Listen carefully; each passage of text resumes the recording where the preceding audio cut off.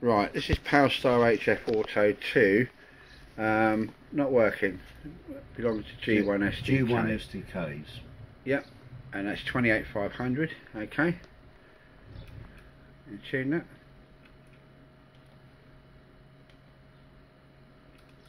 Hold on.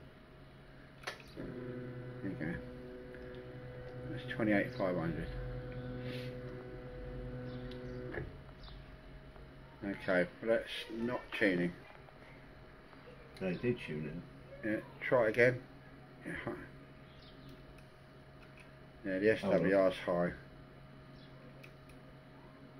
I don't know what. Yeah, high SWR. High SWR. So let's leave it at that for a minute. So that's C255 and L195. 195. High SWR. So it's no tune. Okay, so now we'll go to 21250.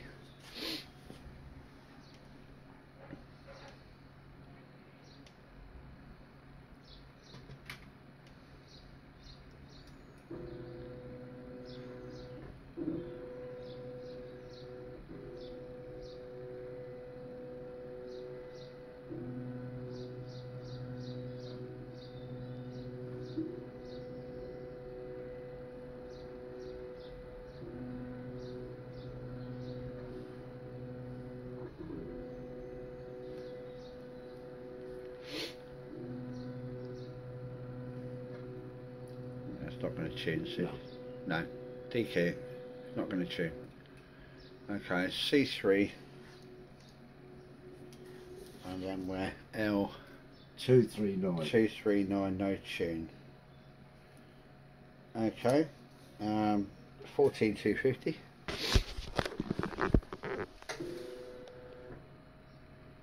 No tune. Okay, D key. 255. And 256. 256, no tune. So now I'm going to go to 40. Need to switch the antenna to 2 for the wire. So you need 7184, 7150. Okay.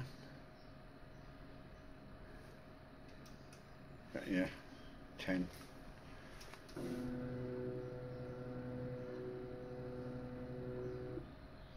Okay, leave it at that. D key.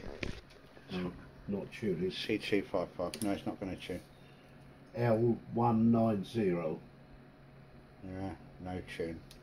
And the last one, 80 meters, 3760. 3760. That's it. Where you are. Right. Key down. 10.